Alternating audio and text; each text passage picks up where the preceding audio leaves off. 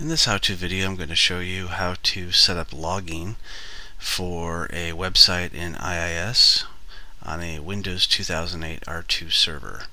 So first thing we're going to want to do is open up Internet Information Services Manager in the Administrative Tools option, and then from here we'll double click on our server, and then we'll double click on logging. So here we have several options to choose from.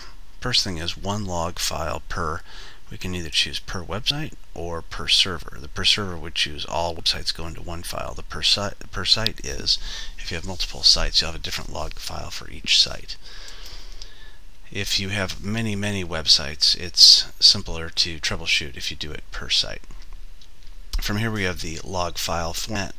W3C is the standard, although you can change to other formats.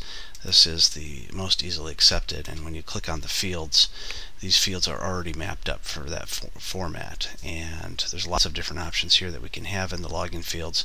If you don't need this many things checked, you can uncheck them here. From here we choose the directory where the log files are. By default they're wherever the Windows operating system is installed. In this case, system drive stands for the C:\Windows location.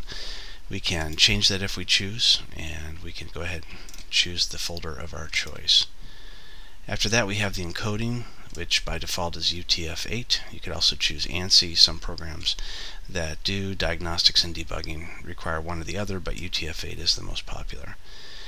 And if we scroll down, we have log file rollover. We can roll over those files daily, or we can set a maximum size in bytes. So if it grows bigger than this, it will overwrite with the newest information. We could also click the do not create new log files, so it won't do any of the logging. And we can check the box or not for use local time for file naming and rollover, so that way it's easier to find those files. Otherwise it's GMT time.